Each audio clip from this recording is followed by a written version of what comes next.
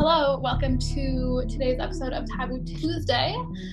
Today we are kind of zooming back a little bit, zooming out, and discussing what is a taboo, and some other questions related to that. Today I have my friend Reid with me. He is an amazing pianist and piano teacher and has probably more instruments than you. Do you have anything to add in that introduction, Reid? Including an automaton, which if you haven't seen what those are, they're maybe the most beautiful instrument in the world, so go look it up. Also, I want to just add, I'm in Iowa. I teach in North Liberty, and we just had the derecho come through, which was just a windstorm that came out of nowhere. The area I'm at's fine, but for Cedar Rapids, I know they need a lot of supplies still. So if you can donate anything, we'll put a link below that you can, donate money or send goods or whatever else they need. Yes, definitely. Thank you for mentioning that. Please help out if you can. So the topic of what is a taboo, we're just going to start out really simple with the Merriam-Webster dictionary definition and then get into more fun stuff. So taboo as an adjective, the definition, it has two different ones. 1A, banned on the grounds of morality or taste. 1B, banned as constituting a risk, such as the area beyond is taboo, still alive with explosives. And then last, forbidden to profane use or contact because of what are held to be dangerous supernatural powers. That makes me think of the last episode with Sarah where we talked about witches. And then taboo as a noun is defined as a prohibition imposed by social customs or as a protective measure. 1B, something that is not acceptable to say, mention, or do, something that is taboo. 2, a prohibition against touching, saying, or doing something for fear of immediate harm from a supernatural force. 3, belief and taboos. And then lastly, taboo as a verb, to set apart as taboo, especially by marking with a ritualistic symbol. And 2, to avoid or ban as taboo. So one interesting thing that I actually didn't see before when I originally read this is a lot of connection to the supernatural or magic, which often makes people rather uncomfortable because it's confusing and hard to understand. And right. With the things that are supernatural, they're things that we can't explain, right? Otherwise, they're not supernatural anymore. Right. So already we have something that if you have a taboo based on something supernatural, it might not make any sense when you figure it out later.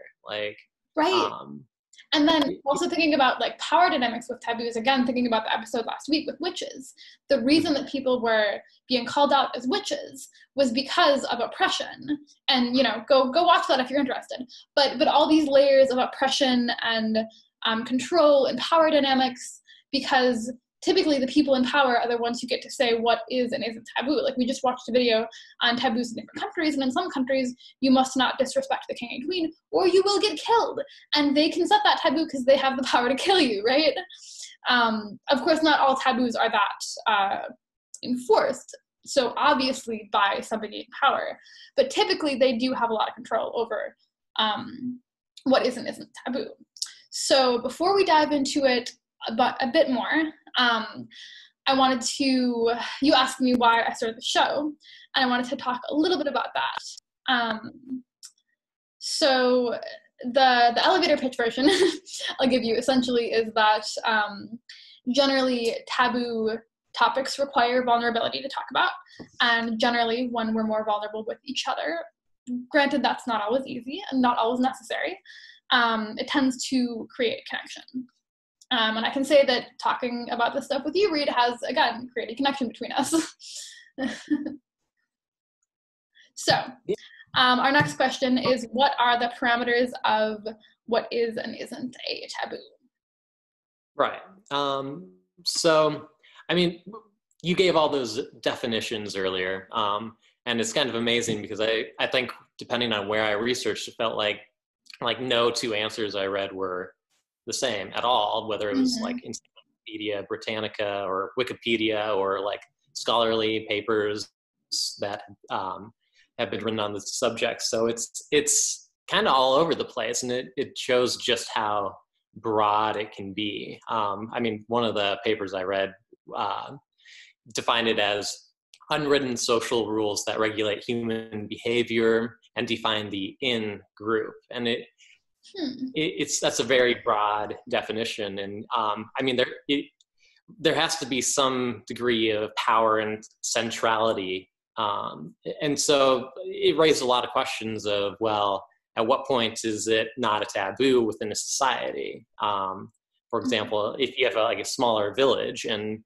2 people out of 100 say, oh, you can't talk about this, it's not really a taboo, right? Because most people agree, oh, of course you can talk about it.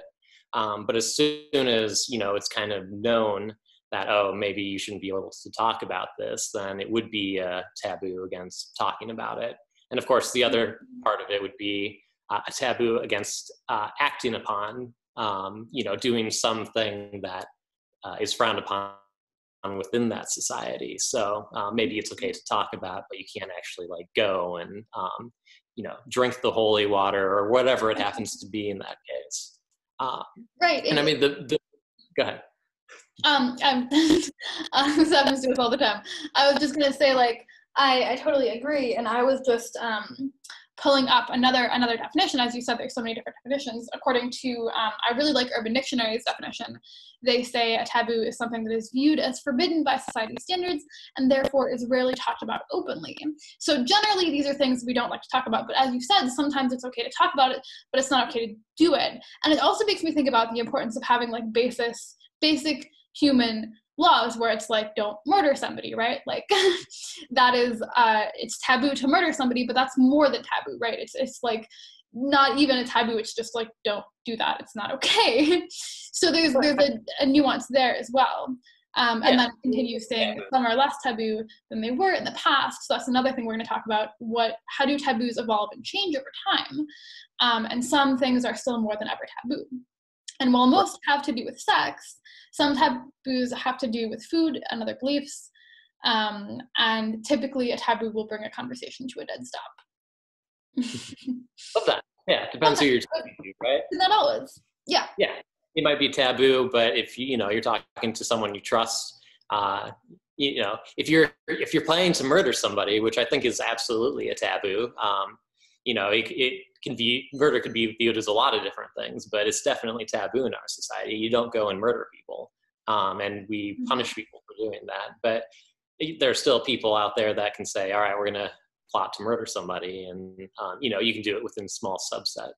I think you were talking about taboos changing over time too, which I find really fascinating, because something like gay marriage, I think, is amazing to look at. Okay, spam call. All right. Something like gay marriage is a great example, because if you look at what happened in the United States, it wasn't until Obama administration in which it became legal via a Supreme Court ruling, which seems insane now, but it wasn't until the 2000s that things actually started really happening. And what attorneys will do with these sorts of things is they'll try and go from court to court and say, all right, Massachusetts Supreme Court, we want gay marriage as a constitutional right. And they pick places like Massachusetts because they know they're going to win. They have a liberal court or whatever. And you can see similar things happening today with the conservatives with things like abortion.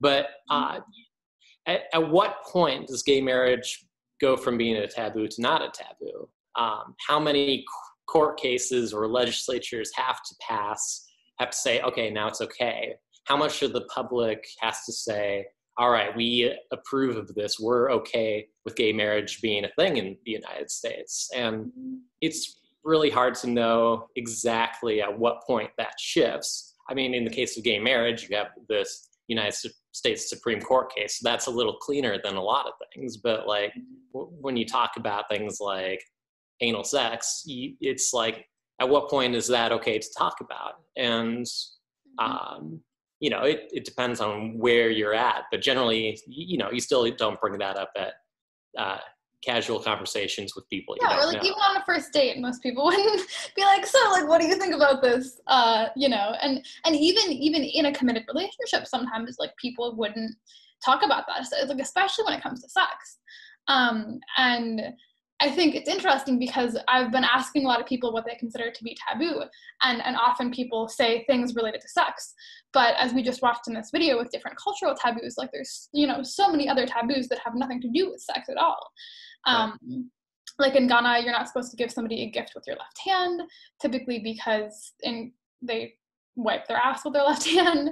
Yeah, I found out I've been wiping with the wrong hand. It's I never knew that.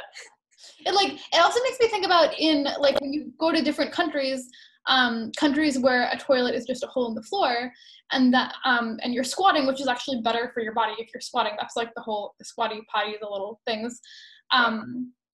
And then I've seen pictures in parks where they're telling people from this other culture that are used to, like, they'll squat on a toilet seat because that's what they're used to in their culture. But then somehow we have to tell them not to do that because it'll mess with our toilet seats, which I don't know, it's just like a weird thing that like, it's just, you gotta navigate that communication. Also, we have about 3 to 4 minutes left. Just putting that out there.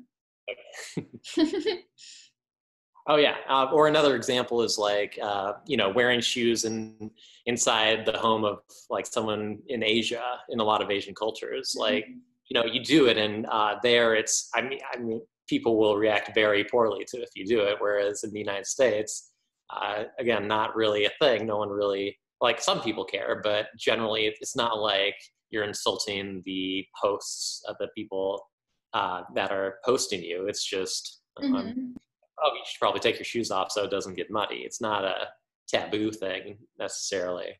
So it's crazy how it changes from culture to culture.